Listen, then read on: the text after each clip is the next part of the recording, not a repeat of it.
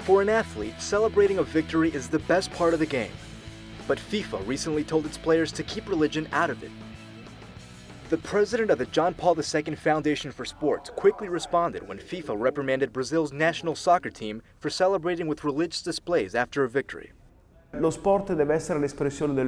Sport should be an expression of man. Soccer should be the expression of man and of a team. It can't be deprived of the strength, this fire, and the capacity it has inside. Edio Costantini says FIFA's move in reprimanding players for celebrating with religion is wrong, because as he sees it, religion is part and parcel of the world of sports. FIFA can't stop a team from celebrating, because it would deprive soccer from its strength and energy. Costantini believes that the world of sports is plagued with many other problems, and that reprimanding players for displays of religion should be the last on the list.